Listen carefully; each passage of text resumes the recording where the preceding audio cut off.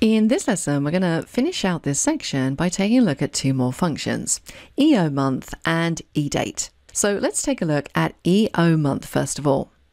Now, EOMONTH stands for end of month, and it's designed to give us the last date of the month. So in what type of situations might this be useful? Well, you can see on the screen here, I have a loan amortization schedule. Now, if you don't work in the finance industry, you might not be familiar with this, but amortization schedules generally contain a schedule for some kind of loan. So if we take a look at the little table at the top here, just to understand the data, we have the amount that we're going to be borrowing, the loan amount, $400,000. The loan type, well, this basically means when we're paying that loan, we're going to pay it at the end of the month. Whether we have a balloon payment, so will we be making a bulk payment at the end to clear the balance? Well, in this case, yes, we're going to pay $50,000. We can see the annual interest rate, the loan period in years, so this is a loan that's going to be borrowed over 30 years.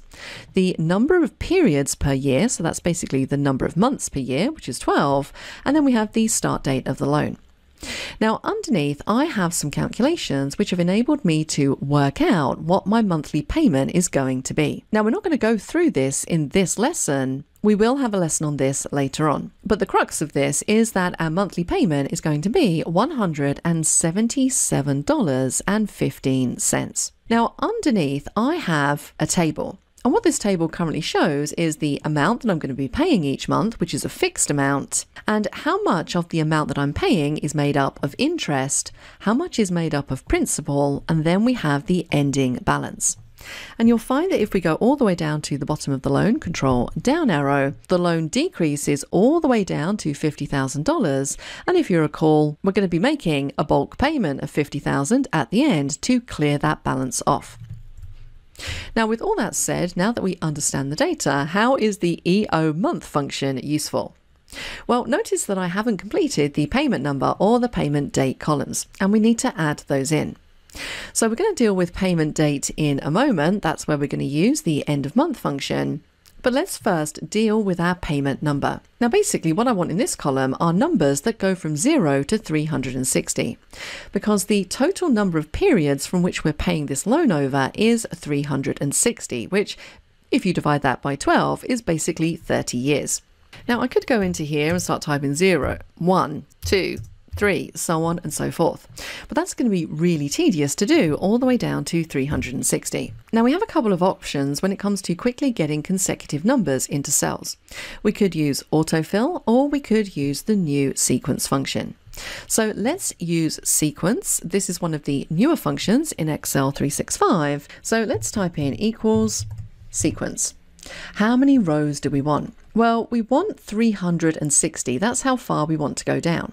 But I want to start on 0, so what we actually need here is 361. How many columns? Well, we want to contain it within one column.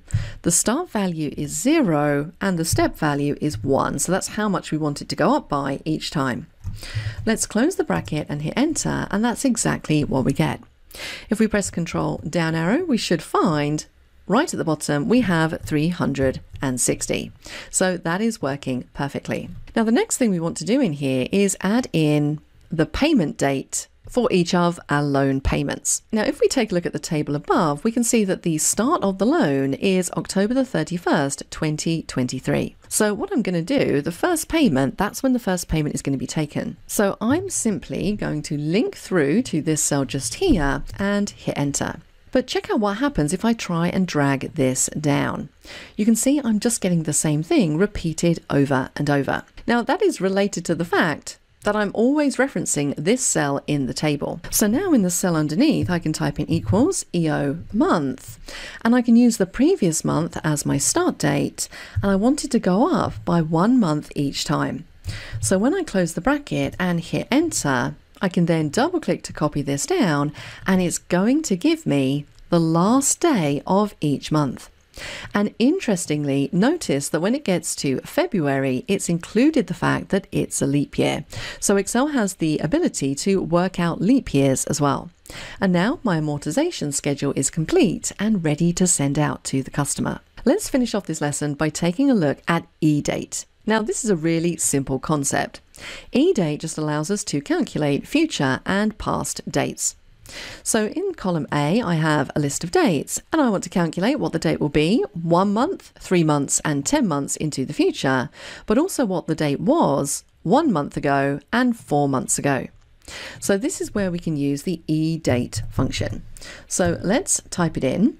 Our start date is what we have in cell A5, and if we want to do into the future, we use positive values. So if I want the date 1 month ahead, I type in 1. Close the bracket, hit enter. And I'm sure you can imagine what we would type in if we want it to be 3 months into the future. We're going to have a 3 in there. Close the bracket, hit enter. Let's do the final one just here, EDATE, start date, and this time we are 10 months into the future. Perfect. Now, what about if I wanted it 1 month into the past? Well, this works in a similar way, really. We can type in EDATE, select the start date, but instead of providing Excel with a positive value, we want to provide it with a negative value instead.